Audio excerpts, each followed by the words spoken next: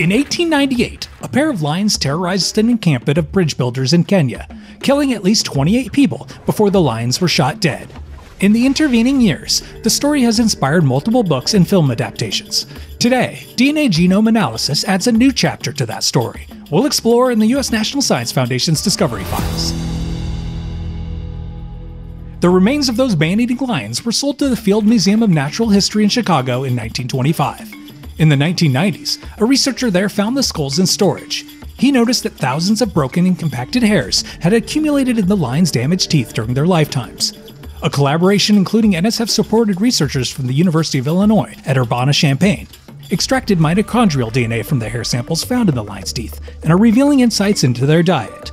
Previous studies have found that hair structure preserves mitochondrial DNA and protects it from external contamination. This allowed the researchers to reconstruct the genomes necessary to identify the potential prey species. Analysis of the hair DNA identified giraffes, several kinds of antelopes, humans, and zebra as prey, and also identified hairs that originated from the lions themselves, revealing that they were siblings. The findings are an important expansion of the kinds of data that can be extracted from skulls and hairs from the past. Further research could reconstruct the lion's diet over time, and perhaps pinpoint when their habit of preying on humans began. To hear more science and engineering news, including the researchers making it, subscribe to NSF's Discovery Files podcast.